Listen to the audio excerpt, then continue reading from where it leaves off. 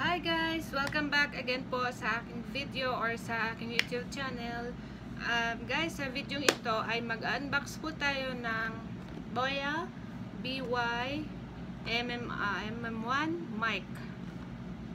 Ang mic na ito po guys ay universal cardioid microphone.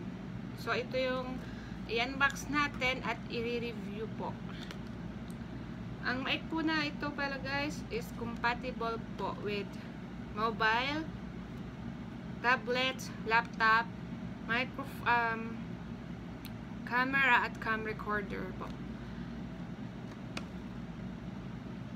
Kung gusto niyo pong malaman guys or makita yung BOYA mic or iba't ibang camera ng BOYA mic is puntahan niyo lang po yung www.boyamic.com. Okay guys, atin nang bubuksan.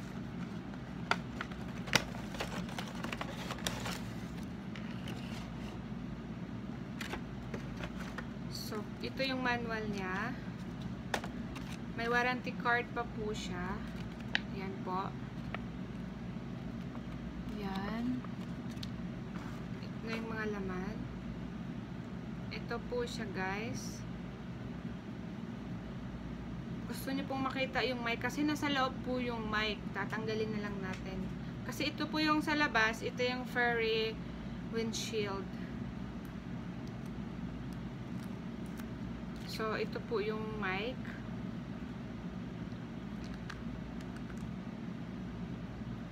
Hala guys, natanggal na yung mga buhok.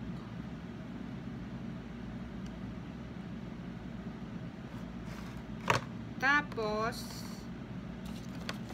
so titingnan na lang natin yung manual. Number 1 is yung furry windshield. So, ito na yung pinakita ko sa inyo. Number 2 is yung mic. Nandun na yung sa loob po. Yung tinanggal ko kanina. Yung pinakita ko din. Number 3 is yung 3.5mm audio jacket.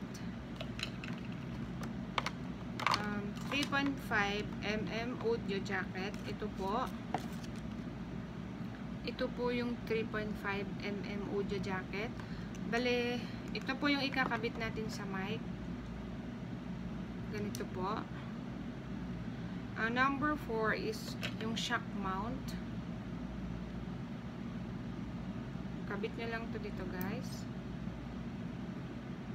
And number 5 yung 3.5mm audio output cable.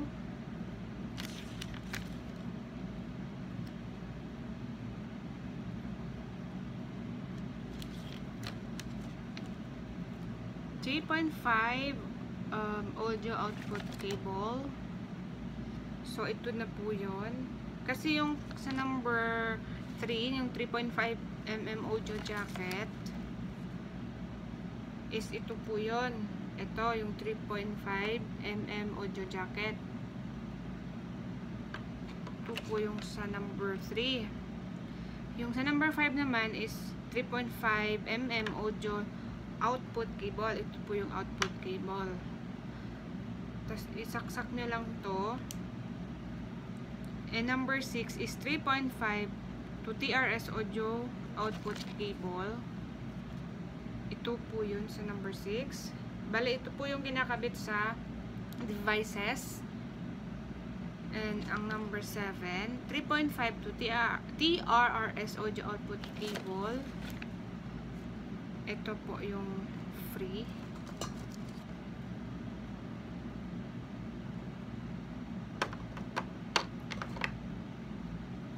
Ito, free. Ito guys, bali hindi po siya compatible ito sa lahat. Bali, tatlong device lang po ata. Ito po. Yung 3.5mm TRS connector, ito yung straight lang siya. Pakita ko sa inyo. Ito po, straight lang po yan siya.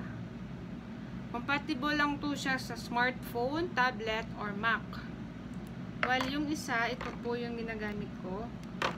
May spiral pa po siya. Ito, compatible po to siya sa lahat. 3.5mm TRS connector. Yung difference lang nila is TRRS, yung isa yung straight at yung 3.5 mm TRS. Isang R lang po yung may spiral. So, compatible to siya sa camera, camcorders, audio recorders, and other audio or video recorder device.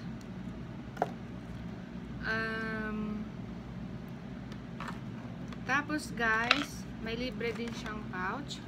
Ito yung lagayan niya.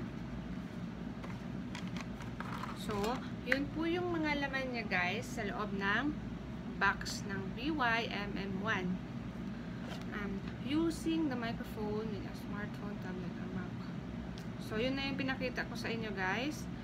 I-plug nyo lang yung 3.5 mm TRRS connector into audio jack of your smartphone, tablet, or Mac. Bale yung straight kung gusto niyo yung magamit sa cellphone nyo. So since cellphone din yung ginagamit ko, pwede ko rin itong gagamitin. Using the microphone with cameras, camcorders, audio recorders, and other audio video recording device, look to the microphone on the camera shot show. So, yun siya guys, yung may iba kayong device. So, parang susundin nyo lang yung manual dito. So, pag cellphone, mabilis lang siya kasi isaksak nyo lang to dito. Tapos, ito ay saksak sa cellphone. So, alam nyo guys, kung magkano ko ito nabili. Nabili ko lang po ito siya sa halagang 265 SR. Bali, nabili ko po ito siya dito sa Riyadh sa Al-Batha Supermarket. Yung Al-Batha po dito is kagaya po siya ng ano ba? Taytar or yung pero mga ano po to siya legit po yung mga items na binibenta po doon. Malaman nyo po guys kung legit dahil meron po siyang code. Ito yung code. Ito yung may code po siya dito. Malaman nyo siya kung fake or original. So, mabibili nyo rin po to siya sa online store. I think nagre-range po siya ng $30 to $70. And yun po guys. Kung gusto nyo pong mag-check out sa online, bisitahin nyo lang po yung www.boya.mic.com. And para ma-compare nyo po yung price or yung mga design ng camera, marami pong klase ng BOYA. May BOYA lavalier mic, may BOYA shotgun mic, at kung ano-ano pa po. Para kung alam nyo po guys, ito yung ideal mic na ginagamit ng mga vlogger. Mas maganda yung may mic para po marinig ng maayos yung ating boses. So, yun guys. Kung kayo po ay bago po sa aking YouTube channel, huwag niyo pong kalimutan mag-subscribe. And click nyo po yung notification bell button para po kayo ay ma-upload. Sorry guys, para po kayo ay ma-notify sa aking video na i-upload. So, thank you guys for watching. So, may pa-shoutout po tayo. Shoutout kay Mr. Nestor Parcon Polo. Thank you for watching, Mr. Nestor Parcon Polo. Sa mga gusto pong magpa-shoutout, just comment your name down and i-shoutout ko po kayo sa next video na aking i-upload.